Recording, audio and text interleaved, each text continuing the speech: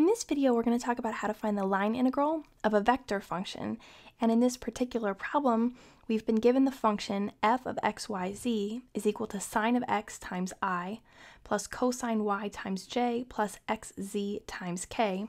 And we've been given a vector function r of t is equal to t cubed I plus t squared j plus tk.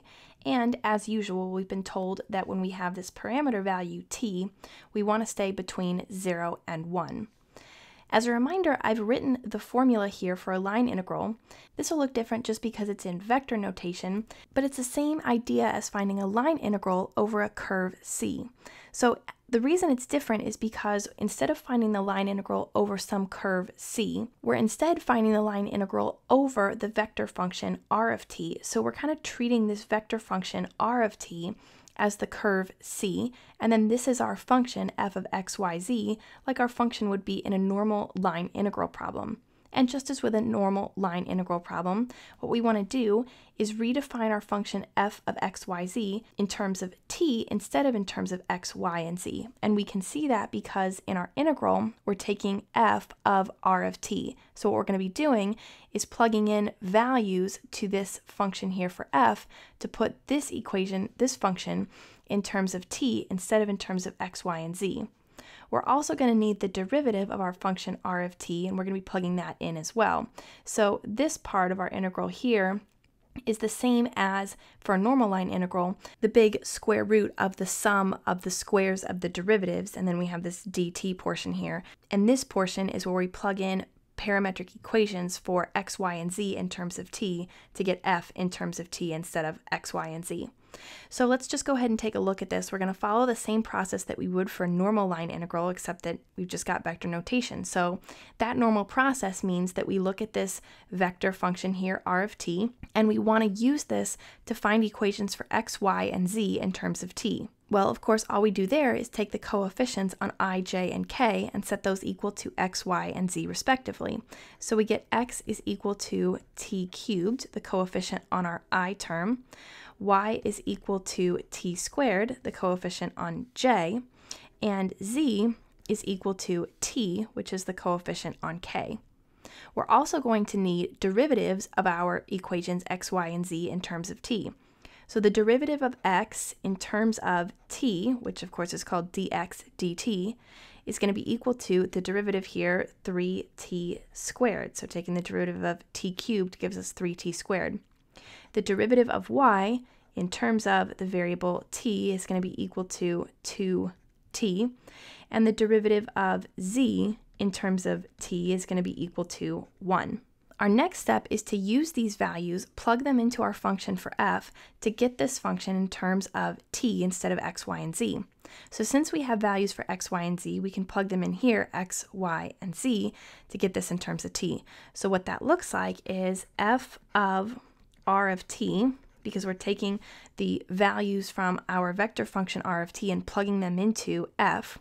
That's going to be equal to sine, instead of sine of x, since we said x was equal to t cubed, we get sine of t cubed, and we multiply that by I.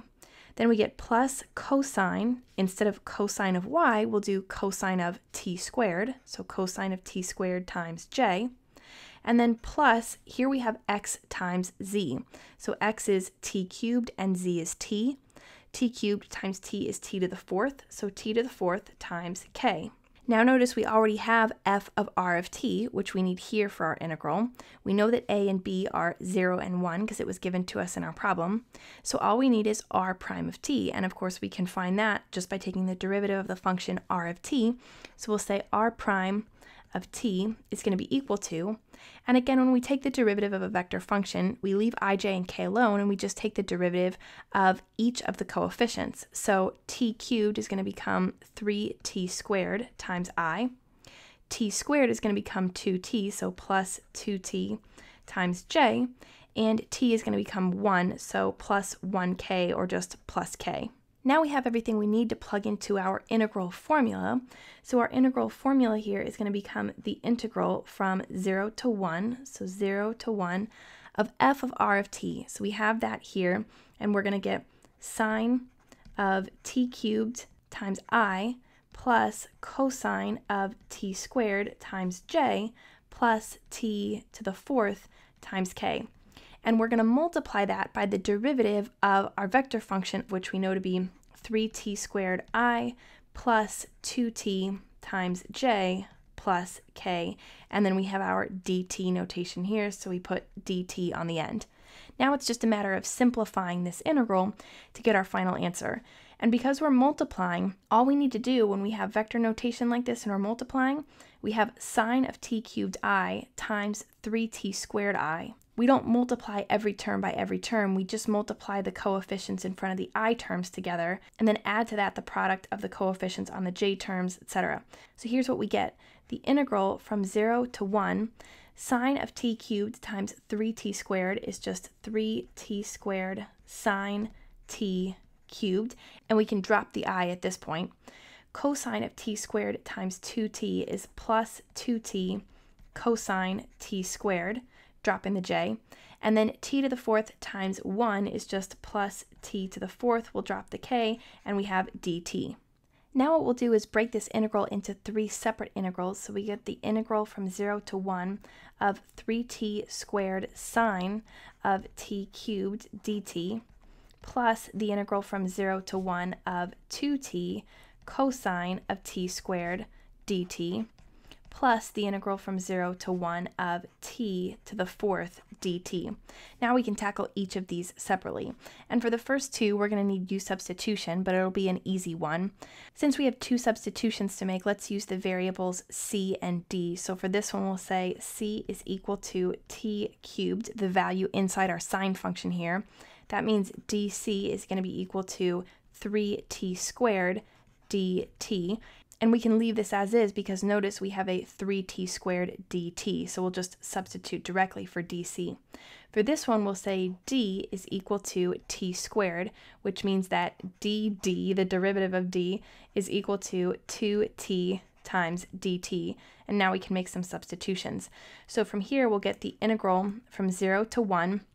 Notice here that we have 3t squared dt is equal to dc. Well, we have 3t squared dt, so that's going to become dc. Sine of t cubed, we said that t cubed was equal to c, so we're just going to get sine of c times dc. For our second integral here, we'll get the integral from 0 to 1. Here we said that dd, the derivative of d, was equal to 2t dt, and you can see we have 2t and dt, so we'll just plug in dd directly, and we'll get cosine of d times dd, like this. And then we have plus, and we can take the integral of this directly. We'll say 1/5 t to the fifth evaluated on the interval 0 to 1. Now the integral of sine of c will be negative cosine of c, so we'll get negative cosine of c evaluated on the interval 0 to 1. Then we're going to add to that the integral of cosine of d. Well, the integral of cosine is sine, so we get plus sine of d evaluated on the interval 0 to 1, plus 1/5 t to the fifth evaluated on the interval 0 to 1. Now what we can do, because we have the same interval for each of these, is we can consolidate into one function and evaluate the whole thing over the interval 0 to 1, but we also need to back substitute before we do that. So we said c was equal to t cubed, so we're going to get negative cosine of t cubed.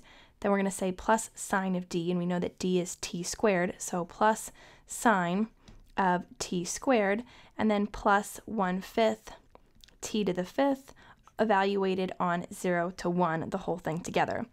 Now to evaluate over the interval, of course, we just plug in the upper limit of integration first. So we'll plug in 1 first, and we'll get 1 cubed is just 1.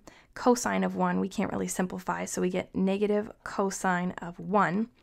1 squared gives us 1. Sine of 1 can't simplify, so we'll do plus sine of 1.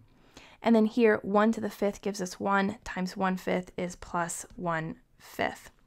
Now we'll subtract whatever we get when we plug in our lower limit of integration, 0.